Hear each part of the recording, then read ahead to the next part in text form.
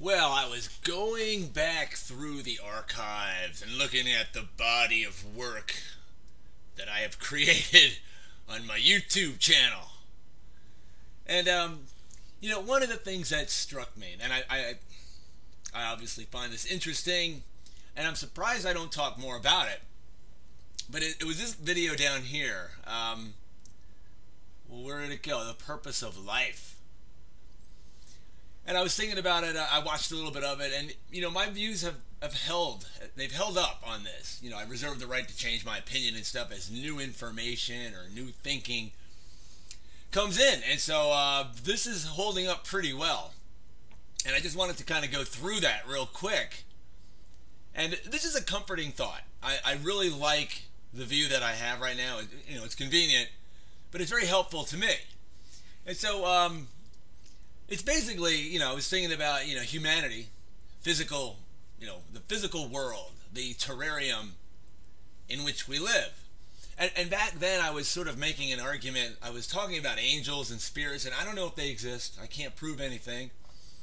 But let's say they do, and I was thinking, what is it that people can do that angels or spirits cannot do? Because I was like, why do they even bother getting involved, assuming they do. I've never met one, so I have no idea.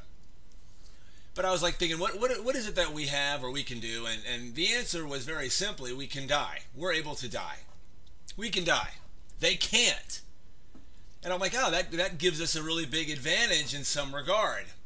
And the thinking goes like this: like if you're a spirit, you don't have to deal with death 24/7, always like lurking around the corner. There's no Grim Reaper for you. And, you're also never able to, like, really help your fellow spirit. They're in a jam, they're stuck in a burning car or whatever. You can't, as a spirit, in my opinion, put your own self at risk in order to help someone else, another spirit. And I'm like, well, that's the key. That's the whole point. That's the purpose of life. We come into this terrarium with our flesh and bone. This is not us. This is just the machine that we're driving. We're somewhere else and in control, and it seems like this is us, but it's just the car that we drive. It's just the machine that we operate. And so I was just thinking, it just seems very obvious that the whole purpose of life is to learn one thing. One simple thing. And that's how to sacrifice. How to give up yourself. How to place other people above you, and how, to watch your own life, the own significance of your life diminish while the lives of everybody around you is elevated. And it's part of the model. It's like you can't help but learn this very basic lesson based on, on life itself. For instance, we're born, you're a baby, you're very, very self-centered as a baby, everything's about you, you scream when you want to eat, diaper, just 100% of your life is about you.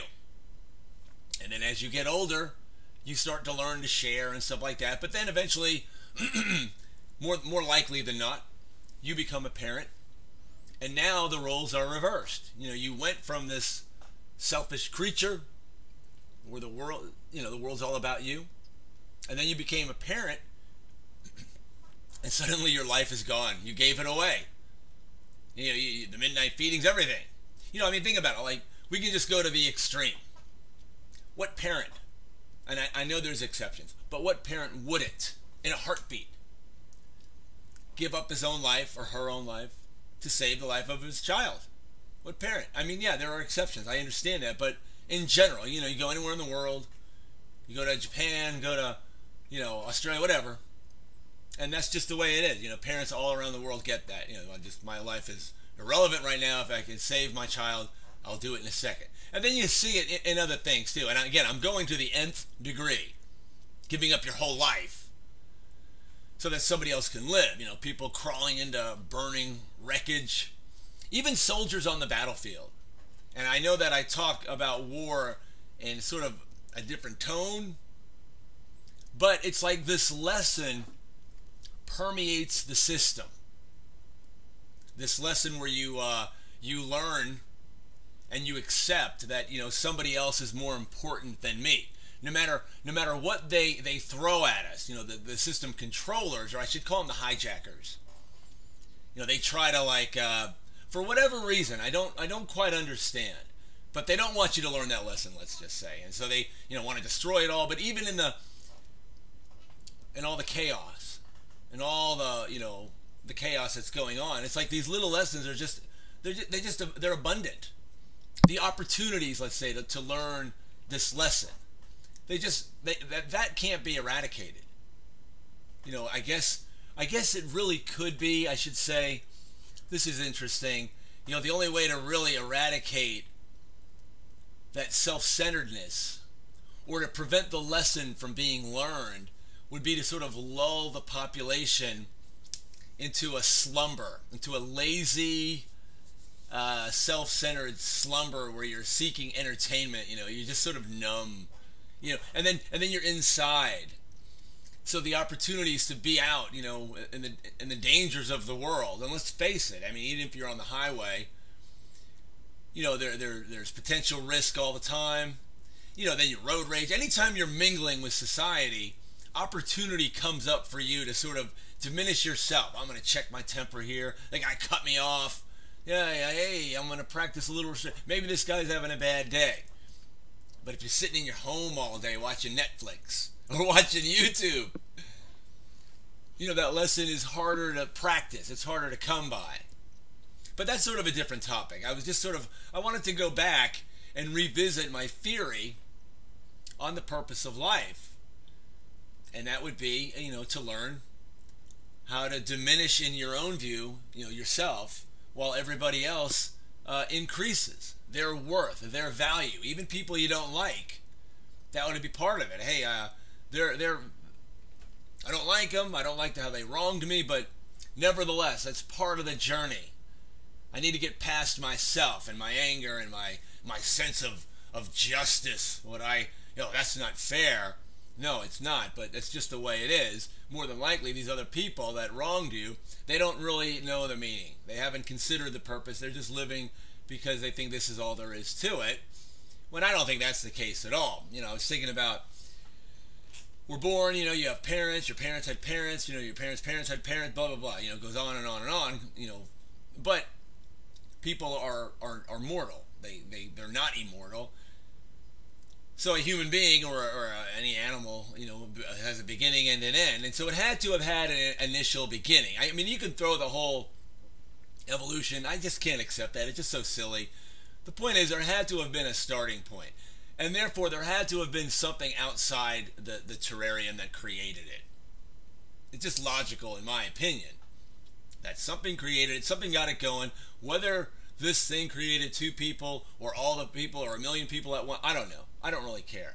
But I get the impression that there was a time, maybe if time even existed, that all the people were in their spirit forms. And there was like a meeting. And the offer was put out there, hey, in the spirit realm we're limited. We can't learn certain things. You can't learn how to sacrifice, number one. You can't learn how to persevere. You can't learn to overcome the challenge, to pick yourself up by the bootstraps. You know what I mean? Suck it up. Keep going. I know you're tired, but you gotta endure. You gotta develop an inner strength. And with my wide knowledge of the spirit realm, which is sarcasm, I don't know about the spirit realm, but it would just seem to me these opportunities would be limited or even non-existent. If you lived in a spiritual realm and you're a spirit and you're impervious to pain and suffering and death and all that, there's really not a whole lot of opportunity to grow, develop that intestinal fortitude. These things can only be developed in the physical realm, where death stalks you 24/7, yet somehow you still get up out of bed and go and do it, and do whatever's got to be done, take care of the kids or whatever. Death lurking at any minute. Yeah, you still, well, I mean, think about it. At any minute, your entire existence could be just gone. Every last vestige of you gone. instantly, car accident, piano fell out of the sky, whatever. At any second, yet we still get on with it. We still get up and get out of bed. I was like, you would think if with death staring everyone in the face, we would just lay in bed all day worried. We'd be just terrified, but we're not. I mean, I know that a lot of us are afraid of death. I'd like to think I'm not, but maybe I'll answer that question when I'm laying on my deathbed. If I have that opportunity, I mean, who knows? Maybe, you just get run over. A truck hits you from the back, so you never really get the opportunity to, to be afraid. But I'll be able to answer that question when I'm taking my last breath or when I'm getting close. How scared am I? Maybe I'll be afraid. I'm thinking right now I'm not. I'll be like, it was all temporary to begin with. I understand. I'm at peace with it all. Something we'll deal with later. But my point is, human beings are still out and about doing things, and they don't think about it, and that's encouraging. I know everyone's sort of locked in, and with the whole thing going on, and that's a whole other issue. But just getting back to the basics here. What is the point of life? Journey, the challenge, it's a test. You're here to learn something, in my opinion. I'm here to learn something. And what am I here to learn? I'm here to learn those characteristics that I couldn't otherwise learn in the spirit realm. I was talking about we're all at this meeting, all these spirits, right? And I would imagine, in my view, you volunteer. And maybe everyone would volunteer as a spirit. I don't know. But you volunteer, yeah. Hey, you're going to go in. We're going to send you into that machine, which is the flesh, and you're going to be born into the world. And you're going to have no recollection of this meeting. But the reason you're going in is because you're going to learn something. You're going to learn all those attributes that we can't learn in this spiritual realm. And then you're going to take that with you. Learning how to persevere, sacrifice, all that wisdom. You're going to take that back into the spiritual realm where there is no death, but you'll be a more, I don't want to say advanced, but you'll be better as a spirit that understands those things, as opposed to a spirit that never had to encounter or deal with those kinds of things. So it just seems to me it's just one big test, and it's a lifelong test. You don't learn it one day. This is key. This is probably where I would sort of add to this video here. You don't just learn it one day. It's a process of life. Like, you never master it. Maybe, I can't speak for everybody. I can speak for me. Am I better than I was years ago? I would say yes. I would say that I'm better at it now. I'm a little bit more patient, a little bit more compassionate maybe. A little bit more, hey, it's all right. Don't get me wrong. I have my moments.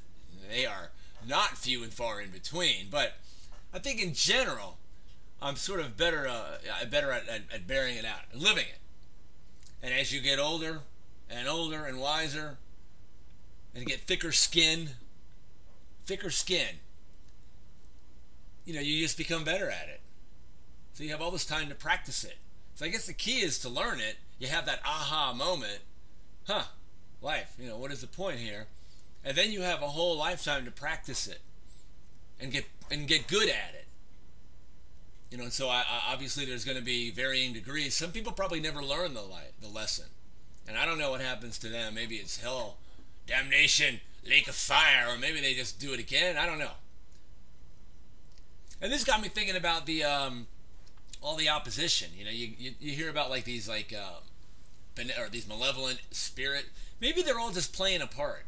You know what I mean? Like in the spirit realm, is there evil? It's like I've always been a little suspicious of the story of Satan, Lucifer, falling from heaven. Like, if you were like a spirit with that vast knowledge and understanding, like what would possess you to think like you're going to take over, or you're going to be like, why would you even have selfish ambition? It's like, it doesn't make any sense to me, unless you're playing a part, unless you're like, you're doing the script. Like the whole thing is set up, not just the terrarium of Earth, but all the other players, the bad guys. Maybe they're just playing a role here, just following the script, creating the system or maintaining the system's integrity to help you find the path. And the question I more recently would ask is, why do things seem to be getting worse and worse and worse more quickly? I mean, there could be no doubt. I mean, am I biased on that? Has it always been screwed up? Yeah, maybe, but it just seems to me that it's like escalating much worse. But maybe it's not. Maybe it's just the same. It's just the corrupt aspect of the system. It's just always been that way. It's no more, no less. That's just the way it is. It's designed. It has to be corrupt in order to. Because if it was all perfect here, then you wouldn't be looking at the journey, or you wouldn't have the chance to persevere. It'd be all great. Hey, everything's great. There's nothing to learn here, right? Let me go swimming in the beautiful ocean. So maybe it's not deteriorating faster. Maybe it just looks that way because I see it more. It's just so obvious. You know what I mean? That's pretty good. I just came up with that as I was yammering on, just talking. It just looks like it's getting worse. Like these politicians look more ridiculous than ever. Maybe they're not. Maybe no, they are. Okay, I'm sorry, they are. But my point is, I think my point is still valid. It just looks more crazy because I mean, you see all the unrest going on now, but that was like in the 60s, right? Martin Luther King, Malcolm X, and all that. Hasn't that always been going on? I mean, the politicians today, yeah, I mean, I guess they're a little bit more, they're just sort of a mirror of society, really, you might say. We got a reality TV star. So in that regard, I guess things could be worse. But in general, maybe it's all just the same. And it just looks worse because those of us who see it getting more ridiculous, you're just a little bit more cued in. You just sort of like, you see it more often because you're looking. Because you can't help but see it. I mean, now I just can't help it. It's like, it's just everywhere. It's just so obvious to me. But maybe that's because I like to think that I'm awake. And I hesitate saying that because it's sometimes, maybe that gets you into a false sense of security. But anyway, I should have had some notes. I think I pretty much covered everything I wanted to talk about. It's all just a test. It's all just a journey. You live, you die. You learn the lessons. You take them with you. And then who knows? Who knows what happens then? But what I like about it is it sort of gives me like comfort. I'd read a couple comments recently, I don't know, maybe last month. I haven't been making a lot of videos lately because I had to go back to work. But don't worry, that's ending soon. Soon I'll have more time to make videos. But, there's like concern, about, dying and stuff like that. And I get that. I do. I mean, as I mentioned, my parents passed over the last year. And I had a lot of deep conversations before they went. I had that chance, and it was really powerful to see how they could, they weren't afraid. They just weren't at all. None. Zero concern. Yeah, they were worried about, I want to watch your kids grow up, da-da-da-da. But as far as themselves, and these weren't religious people, by no means, okay? These were not church-going, God-fearing, good Christian. No. These were, blue-collar, regular people that just had zero concern. It wasn't like they had a death wish or anything. It's like they saw it. They understood. This nonsense. Whatever. I had a good run.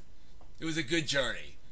And they were like, they thanked me for being part of the journey with them, which I thought was it was really touching.